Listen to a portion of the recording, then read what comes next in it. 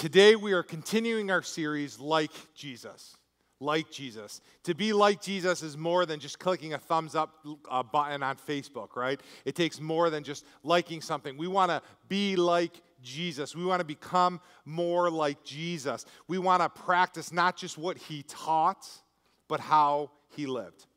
And when we read the Gospels and reread the Bible, what we want to do is not just pay attention to what he taught, although that's very important.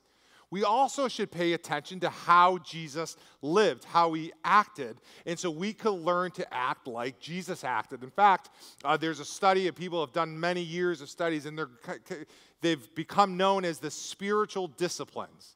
Studying the way Jesus taught and acted are known as spiritual disciplines. And that's kind of what this series is about, spiritual disciplines. Last week, I talked about a cool one called Rest, to rest like Jesus. Next week, I'm going to talk about serve like Jesus. And after that, worship like Jesus. Then Pastor Ron, my dad, he's going to talk about pray like Jesus. And then Pastor Claire is going to end the series with a great message as well. And so we're doing all these things to be like Jesus, and they're spiritual disciplines. One interesting thing about a discipline, and just not just spiritual, but disciplines in general. And I don't know if you've ever thought about this, but disciplines are a way to access power. Now, I don't know if you thought about it like this, but it's really interesting. They help us to access power. I'll give you an example in my life. I have all these injuries from playing football, just all over. One of which my many injuries, and my wife would tell you I'm always complaining about them walking around, like I can't move. One of them is my shoulders. And for a couple of years, I stopped doing a lot of stuff, and I tried to play basketball a couple of years ago, and I couldn't shoot the ball because my shoulder was hurt. I couldn't do push-ups. My shoulder's hurt. And so I remembered these exercises we used to do, and they're not really, they're like exercises you may do after shoulder surgery, and they're with bands, but we used to do them in football all the time, and they're for shoulders. And so I started doing these shoulder exercises all the time. I would do them, and I'd keep doing them and doing them. And the purpose in doing these exercises wasn't to do the exercise. The discipline I started to do these wasn't just to do the exercise. The purpose in them was to have my shoulders be stronger, more flexible, and have the strength return to do things I couldn't do before. The purpose in the discipline wasn't to do the discipline, but it was gain access to a power to do things with my shoulders that I couldn't do before the discipline, right? And that's the same thing with spiritual disciplines. We don't just do spiritual discipline just so we could check it off our religious box, just so we could say, I've been a good boy, I've been a good girl today, this is why I do the discipline. No, we do spiritual disciplines so we could gain access to a power we don't have without them. Just like I did these shoulder exercises so my shoulders could have power that they didn't have before the discipline started. And many of us in our lives, including me, I need access to a power that I don't have. I don't know where you're at in your life, but maybe you just can't control your anger, right? You just try, I'm not going to get mad this time, and you get mad, right? You just don't have the power to control it. You just don't have any patience. Maybe for you, you can't focus. I try to focus and it never works out. Maybe for you, it's like you can't stop lusting or looking or watching bad things. Maybe you try to clean up your mouth, right? You just swear, you're just rude, you're mean, but things come out of your mouth you don't want them to do. Or maybe for you, it's another bad habit that you want to kick and you just can't stop it. Maybe it's not something bad, you just want to be better, right? You want to be a better father, or you want to be a better mother or a spouse. You want to learn to work hard, or I don't know what it may be, but a lot of times we want to do something and we feel like we don't have the power. And so what do? We start a discipline that gives us access to that power. And that's exactly what spiritual disciplines do, but they do it on an even greater level because it's opening our mind and our hearts and our spirits to the power of the Holy Spirit working in us and through us to allow this awareness and strengthening to happen in our lives. And so we start spiritual disciplines not just to be religious, but because there's an access to power we get when we become disciplined in these areas. And this is why we look at the habits of Jesus, not just what he taught, but how he lived, so we could be like Jesus. Now, in my mind, and I talk about this subject a ton, is the greatest way to get access to this power that we need in our lives. By far the best discipline, I believe, is to read your Bible. And so today I'm going to talk about read like Jesus. Read like Jesus. One of the greatest things we could do in our lives is to consistently read our Bibles. It'll help us so much. John chapter 1, verse 14 says this. So the Word became human and made his home among us. The Word of God became human, made his home among us. He was full of unfailing love and faithfulness. And we have seen his glory, the glory of the Father's one and only Son. They're talking about Jesus. Jesus is the Word of God. And it's saying he became human. He became flesh, some versions say. He came down to earth. Jesus is God's word. Everything Jesus did was what was God's word said. When you see Jesus acting and talking and moving, that's God's word alive, so we could see a tangible thing of what God's word is and how it's supposed to act in life. And so if we want to have access to this power, we need to not only listen to what Jesus taught, but live how he lived. Why? Because he is God's word. He was the very presence of God in his word on earth. That's why reading the Bible is so important. Reading God's word is so incredibly important for Jesus followers. There's no way you could be a true disciple and grow closer to Jesus without reading the Bible. Because Jesus is God's word. How could you not read God's word but follow God's word and never read it or not know what it is? It's so important for us to consistently read it because we want to become more like Jesus. Hebrews 4:12 says it like this, for the word of God is alive and powerful. It's alive and powerful in our lives. It is sharper than the sharpened two-edged sword, cutting between soul and spirit, between joint and marrow. It exposes our innermost thoughts and desires. The truth is, none of us have this power to become like Jesus, right? No matter how hard I try on my own, I'll never be like Jesus. However, through the discipline of reading God's word, we gain access to a power to begin to live a life closer and closer to like Jesus, to become a disciple, a learner of Jesus. Just as me working out wasn't the purpose to work out. Working out, you don't work out just to work out. There's a purpose, whether you want to lose weight, be healthier, get stronger, have your shoulders work so you can do push-ups and plate, right? Whatever it is, there's another purpose. And sometimes we think of spiritual disciplines as that's the only reason we do them is because we're told to do them. No. There's an access to a power we gain when we begin to do these spiritual disciplines because God's word is alive and powerful. That's right. And this is why I want to start the year off by reading the Bible together. And so we're going to start today. We're going to have this Bible reading plan. I'm going to take a minute to explain it. What we did was we found a really unique Bible reading plan on the YouVersion Bible app that's super simple. All right, all it is reading through the Gospel of Luke. There's 4 Gospels, right? And the name of the person wrote each Gospel, so Luke wrote this one. And it's essentially just Jesus' time here on earth that Luke wrote about. The Gospel of Luke has 24 chapters. Starting today, we're going to read 1 chapter a day. That's it. Now, if you're not familiar with the Bible, let me just tell you something really cool. Chapters in the Bible are a lot shorter than chapters in a book, okay? So 1 chapter a day is nothing. Trust me, okay? I could do this, right? This is easy. 1 chapter a day. And then if you use the YouVersion Bible app, after you read the chapter, not only does it track your progress, but it has like an 8 to 10 minute audio you could listen to kind of explain what you read, apply it to your life. It's really cool. And it helps you say you missed a day. It'll tell you missed a day. And say you don't like technology, you just want to read it out of your Bible, fine. Just read 1 chapter a day starting today, and it ends the end of January. 24 days is January 31st. Super simple. 1 chapter a day starting in Luke chapter 1. Now, if you want to use before that, and then Pastor Ron, my dad, is having this really cool study group. It's not going to start this Tuesday. But the following Tuesday, for 3 Tuesdays in a row, at 6:30 right in our church, you could come and go as you please. You don't even have to sign up. He's just going to be there. And if you want to ask questions, any kind of question, no question is too silly, right? Any question you want to ask about chapters in the Bible, about what you're reading, he's there. He's got like a doctorate in ministry. He knows a lot of stuff. And he loves to talk with people and help you understand the Bible. So starting next week as we're reading, say you want to talk to someone more about it. You have questions about what this said or what you don't understand what's happening and why do they use these words? Why are there different versions? How did they break them up in chapters? I don't know what your question may be, but Pastor Ron would be there. You could just come and go and ask questions and learn more about it. So I really want to invest in this time to read our Bibles together. Lastly, now you might not know what the YouVersion Bible app is. So what I did was, there's a video here we're going to watch how to find it, okay? So you go on your phone, you watch this video, and I just typed in my web browser, lovejoy.org, okay? Lovejoy.org, that is our website. You go on our website, see it's going to pop up on your phone like that, and you scroll down to the bottom, you keep scrolling, and there it is, Part 1, Luke Explained. Read through Luke together. You click the blue button, and boom, it pops up.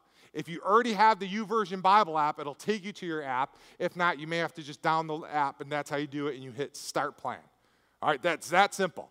So you go lovejoy.org, scroll down, click it, and start reading the plan, and it tracks your progress. You could create an account. You could have friends. I mean, you could do tons of stuff on this app. It's amazing. But when you start the plan, it has on your phone Luke chapter 1, and it has the audio to watch. So it's very simple, and I want us all to do it together. I'm going to do it too. We're going to start today, Luke chapter 1, one chapter, and you just take it through to the end of January. Really, really easy to do it. And then on Tuesday, starting next week, Pastor Ron will have this open group for you to come and talk more about it. But it's a great discipline to start, a really simple way we can all do it. If you already have your own Bible reading plan, adding one chapter a day won't even affect it. You can do that with us. So very cool. Back to the message. Disciplines give us access to power. Today, I want to talk about 3 things the Bible gives us power to do. 3 things the Bible gives us power to do. Number 1, it gives us power to conquer sin. To conquer sin. This is kind of my main point today, but it's a really good point, and I think it's really helpful in what a lot of us are thinking about, at least I'm thinking about.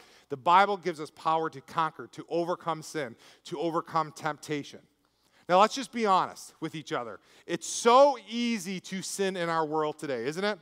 We have access to virtually any kind of sin you could think of. You can invent new ones, right? We have access to it all as much as we want, and most of it is right in our phone, right? I mean, you can literally access virtually any kind of thing you want to access immediately, and it's all in our pockets. Not only do we have unlimited access to sin and anything that's wrong, but our culture encourages that, doesn't it? We're like encouraged to do these things. The nudity, profanity, hatred, murder, lust, adultery, the immorality, you name it, is on virtually every single show we watch right now. Even commercials. Like we're watching football, I got to have my kids cover their eyes for commercials, right? It's crazy, this stuff that's happening.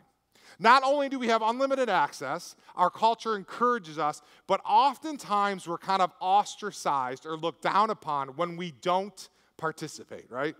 It's easy to sin today. In fact, I remember my college buddies, or my high school and college buddies, they don't understand how I've never watched Game of Thrones. They can't comprehend. They ask me all these questions like, you don't like it? Why don't you watch? It's because it's a messed up show. Like, I can't watch that stuff, right? They don't get it. I remember when I was in college and I really started serving Jesus and I stopped drinking and getting drunk with my buddies and going to bars and going to strip clubs. One of my friends got mad at me.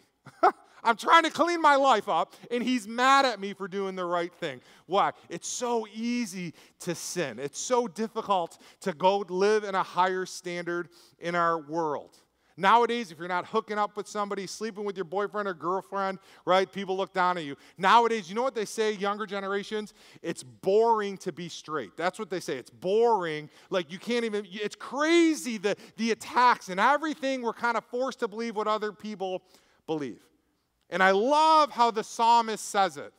Psalm 119:9 says, how can a young person stay pure? By obeying your word. Verse 11 says it like this, I have hidden your word in my heart. The next verse, I have hidden your word in my heart that I might not sin against you. There's something about the Word of God that gives us power to overcome and conquer sin. We see in the life of Jesus that he used God's Word to overcome temptation. What I want to do is read kind of a larger part of Scripture. It's in Luke, so you'll get it in 4 days. You'll get to this part of Scripture. It's in Luke. In my Bible, the title, the heading of this section of Scripture is this. It's the temptation of Jesus. Okay? So Jesus is being tempted to sin, and Jesus overcomes sin. And so we're going to read about 13 verses, Luke chapter 4, starting in verse 1. And I just want you to kind of stick with me as we read this narrative of Jesus overcoming temptation, conquering sin. Then Jesus, full of the Holy Spirit, returned from the Jordan River. He was led by the Spirit into the wilderness, where he was tempted by the devil for 40 days. Jesus ate nothing all that time and became very hungry. Then the devil said to him, "If you are the Son of God, tell this stone to become a loaf of bread." But Jesus told him, "No, the scriptures say," he's talking about the word of God, "people do not live by bread alone." Verse 5. Then the devil took him up and revealed to him all the kingdoms of the world in a moment of time. "I will give you the glory of these kingdoms and authority over them," the devil said, "because they are mine to give to anyone I please." Verse 7, "I will give it all to you if you will worship me." Jesus replied, "The scriptures say," God's word, "you must worship the Lord your God and serve only him." Then the devil took him to a third time to Jerusalem, to the highest point of the temple, and said, "If you are the Son of God, jump off. For the scriptures say we will order his angels to protect you and guard you. And they will hold you up with their hands so you won't even hurt your foot on a stone." Jesus responded, "The scriptures also say you must not test the Lord your God." When the devil had finished tempting Jesus, he was done tempting Jesus, he left him until the next opportunity came. How did Jesus overcome temptation? By the power of the word of God. Every time Jesus was tempted, he quoted scripture. Now, I want you to think about this. Jesus quoted scripture. What does that mean? That means he knew scripture. If he quoted it, that means he had it memorized so he could speak it. But even more than knowing scripture, this is what I want you to understand, is his natural reaction to temptation. His natural response to something attacking him was God's word coming out of his mouth. What is my natural response to temptation? What is your natural response to things not going well? It's usually not speaking God's word, right? It might be throwing something, yelling, screaming, getting angry, getting frustrated. Those are just me. I don't know what you do, but that's what I do, right? Our natural response isn't that. What happened with Jesus? The word of God was so deep inside of him because he didn't just read it, he repetitively read it.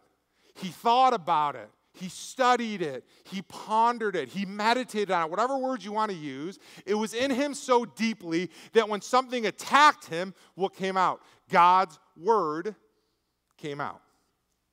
What naturally comes out of you when you're tempted, when you're struggling? Well, it depends on what you're filling yourself with. Whatever comes out of you means what you're filling yourself with first. I remember when I first gave my life to Jesus, I was living in a college house with like 8 other guys. We were living these crazy lives. And I'm so thankful this happened. I just started reading the Bible. And I mean, I would read it. One time I read through the whole Bible 2 times in 1 year. And I was in college studying, and I was reading the Bible, reading the Bible, reading the Bible, reading the Bible. And something began to happen where I was able to leave certain lifestyles and overcome temptation in a way where, trust me, I'm not perfect, but it really helped me in such a way because I gained access to a power through reading God's word. My response to people began to change. How I looked at things began to change because what I was filling myself with was alive and powerful, because God's word is alive and powerful, and we need to fill ourselves with it. I love how the psalmist says it. He says, "How do we stay pure? We obey your word." But how do we obey your word? We hide it in our heart. That means we bury it so deeply that it's what we fill ourselves with more than Netflix, more than TV shows, more than football games. God's word fills our lives, so it's in our hearts. So when we're attacked, when we're struggling, when we're hurting, what naturally comes out of us is God's word. It's beautiful. It's powerful. It's access to power. One thing I've learned early on was the importance of repetition, to repeatedly read the Word of God over and over again. This is so important. Why? Because our world is repeatedly telling us the opposite of God's Word, all day, every day.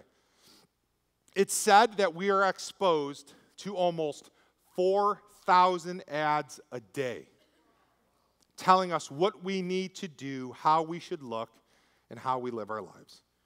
More so the reason we need to repeatedly read God's word. The more we read and reread, the more we speak and repeat, the more we think about and think about and think about again, the more our thoughts, our hearts, our attitudes change. And when that happens, that eventually leads to a change in behavior. We've all heard the saying, garbage in, garbage out, what you eat, you are what you eat, right? Things like that. Well, it's the same things with what we feed our minds and our hearts and our spirits. We keep feeding them garbage, we're going to start spitting out garbage. We're going to start acting like that. But we feed them good things, right? We're eventually going to speak out and do good things. Here's the frustrating part with all of it. It's not a one-time deal. I wish it was. I really do. But how many times in my life do I kind of drift away from this, right? Just because I did it in college doesn't mean I'm set for the rest of my life. Lord knows that. My wife knows that. My kids know that, right? Every time I begin to drift away from this, the world, all the ads, everything, my natural inclinations become to come back, and I struggle, and I have to sometimes come back and swing the pendulum back to reading God's word, spending time in God's word. It's a constant battle with our flesh until we die and go to heaven. This is something we're going to have to constantly do, is to read God's word. Sometimes I feel powerless to change, and I am powerless to change. That's why I discipline myself to read my Bible. Not just to read it so God thinks I'm a good child of God. I read my Bible to gain access to a power I wouldn't have had before. To overcome sin, to overcome temptation. The Bible gives us power to overcome sin, and number 2, to experience freedom. More and more now, people in our world are not free. Ask any counselor, any therapist, look at the statistics of abuse, of depression, of suicide. They're all on the rise. Sure, we have freedom in America, but we aren't free. We're a slave to something. John 8:32 says this, and you will know the truth. Jesus said this, you will know the truth, and the truth will set you free. Now here's the thing, we often think the truth alone sets us free, but that's not what Jesus said. He said you will know the truth. You will have a knowledge, an understanding, a comprehension, a grasp of the truth. And that knowledge, that understanding of how the truth works, that sets you free. And when we take time to read God's word, to reflect on it, to ponder it, to meditate on it, to study it, to let it apply it to our lives, we begin to know and understand God's word more and more. That's one reason I'm excited to read this Bible plan together, because it includes a couple-minute audio for us to listen to learn more, to explain what we've read. That's also why I agonize over all my messages every week. I just spend so much time in each message because I don't just want to say God's word. I want us to understand it. I want us to know it. I want us to apply it to our lives so we can all experience freedom. You might think, well, what about our children? What about the next generations? I think about my kids. How can I raise my son and daughters to keep themselves pure? How can I help them know God's truth when the schools, when the media, when their friends are going to try to teach them the opposite? One way to do that is to build a foundation in them right now so they have God's word hidden in their hearts. This is why it's so important that not only you come to church, but your children come to church. If you don't feel like coming to church one day and you have kids, you got to suck it up and bring your kids anyways, because they need to get here. I'm just being honest. They need to be here. Kevin, our youth director, my mom, Pastor Judy, and Pastor Claire, they work hard so your kids can learn God's word. Yeah, they have fun. Don't get confused at the parties they have and the skits they do. They're learning God's word. It's so important for children to be in church. It breaks my heart when children want to come to church, but they don't have a ride. It's so important that they come, but I just also want to be honest. One day a week isn't enough. It's not enough. At home, we need to do a foundation throughout the week with them. Something small, reading the Bible with them. In fact, what's really cool is Pastor Claire is doing the same exact Bible reading plan with the kids in Forever Kids. So if you have a kid in Forever Kids or a young child, you could do the Bible reading plan with them. Read it once by yourself and read it with them. Read it just with them. Whatever you want to do, help them do this. The sooner you do it, the less they'll know any other way. My kids think the only book we can read at night is the Bible. They don't know anything else, all right? Don't tell them. It's the only book they can read before bed is the Bible. They don't know yet, right? But the sooner we do it, the better it is for them, the more it helps them. Why? I think about it like this. When I think of children and raising people up, I think of the scripture, 2 Timothy 3:16. All scripture is inspired by God and is useful to teach us what is true and to make us realize what is wrong in our lives. It's a mirror to help us see what's good and what's wrong. It corrects us when we are wrong, and it teaches us to do what is right. If you're having trouble, teach your kids doing what is right. Start reading the Bible with them constantly, over and over, as much as you can. Squeeze it in wherever you could. Trick them into reading it. Whatever you got to do, get them to read God's Word. What's the purpose of God's Word? According to this scripture, it's not so our theology is right. It's not so we have perfect doctrine. It's not so we can argue this church does this and this how you, who cares about that stuff? It's to teach us what is right and wrong and to help us do the right thing. If we don't teach our children right and wrong, the kids on the bus will. TikTok will. Instagram will. If we don't teach them what is right, the wrong influences are going to try to teach them what is right and wrong. A discipline of reading the Bible is about an inner transformation that brings power to conquer sin and experience freedom. Freedom is missing in our generation. It's not about acquiring a ton of information. It's not how many scriptures you know. Don't feel pressured if you don't understand everything. You don't have to have perfect recall on what you read. I still get so confused, and I always mix up verses and versions, and there's all the. It's not about that.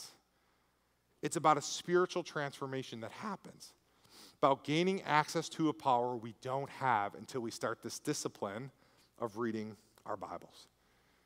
And the last point, the Bible gives us power to, number 3, have hope. The power gives us the power. The Bible gives us power to have hope. I love how Psalm 119, he says this. It's so beautiful that I picture this in my head. I'm like a visual person.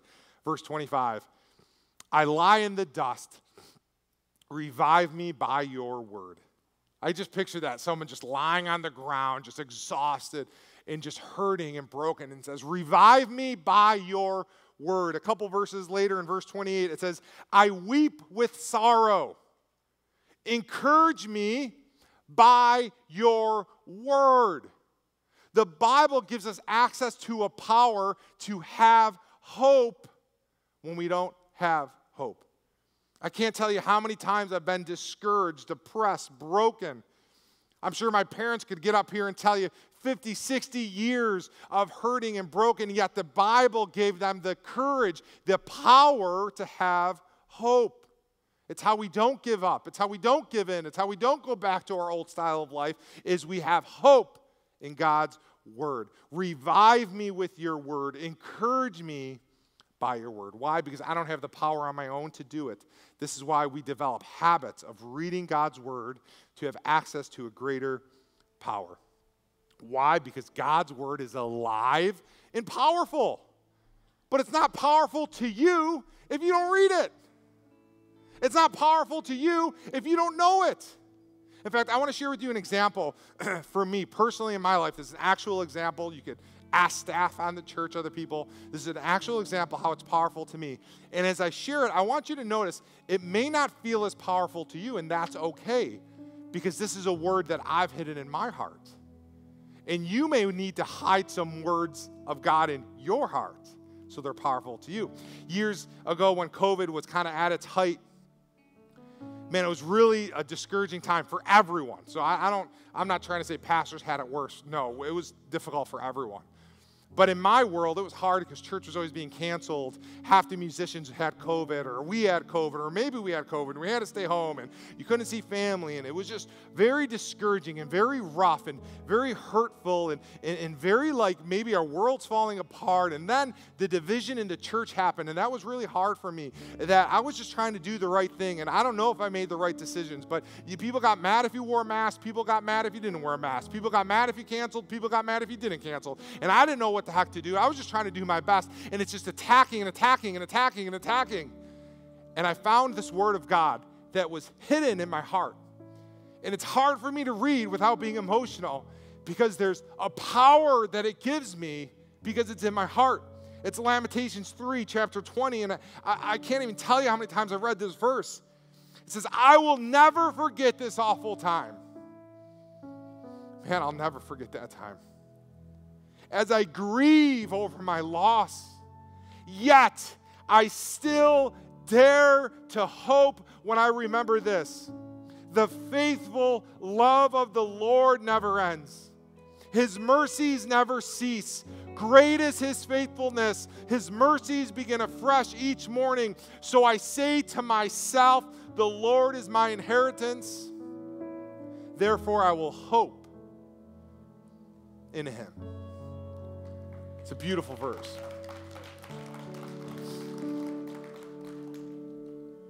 There's power when I read that verse to have hope in a hopeless world. And now maybe I read that verse and you think, it's okay. I don't really like it. That's okay, because you know what? I've hidden that verse in my heart. And there might be some verses that God wants to begin to impart and hide in your heart. That verse may change over 100 times over your lifetime, depending on the situation you're going to. But as we read God's word, all of a sudden one day He's going to speak to you. It's going to go into your heart. It's going to be there, and you're going to begin to have access to a power you didn't have before. It's beautiful. I can't tell you how many times I've shared a scripture verse with somebody. You ever do this? You share a scripture verse and you love it. It rocked your world. And you share it with them like, that's okay. That's okay.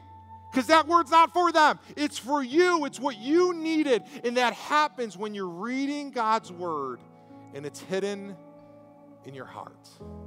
How can I stay pure? By obeying your word. How do I overcome temptation? I've hidden your word in my heart so that I may not sin against you. What happens? We read God's word. It's a discipline. Don't read it because I told you to. Don't read it because that's what Christians do. Read it because you have access to a power you wouldn't get otherwise. And we need it more now than ever. This is why I want to start the new year off right. By reading God's word together. I'm excited. In fact, what I want to do is we're going to sing, but I want to pray over you right now. And I want to pray as we begin to read our Bibles that we don't read it out of religious obligation or duty. I want to pray that as we read our Bibles, we just let it speak to us. And you know what? You're going to have to work through some days where you're busy. For me, where my kids are jumping on me, screaming, and I want to yell at my kids because I'm reading God's word. You know, it's kind of counterproductive. I don't know. We're going to have to work through those things. We're going to have to find time to do it. We're going to have to work through the beginning of Luke, where it's just the whole ancestry of Jesus. And it's like, I can't pronounce these names. Why am I doing this? You're doing it because there's a power in God's word that we need, and we got to keep reading it. And I can't do it on my own, and I may want to give up. I may want to quit. Life may get more difficult. But when I have God's word hidden in my heart, I have access to a power. Let's just stand as I pray over you. Lord, I just pray right now over each person here. I pray over myself. As many people, they probably read God's word and they're just going to jump in. Many people, this may be your first time. Many people, you might have tried many times before and you just quit. That's okay. Because we're going to do this not because we're supposed to. We're going to do it because God's word is alive and it's powerful.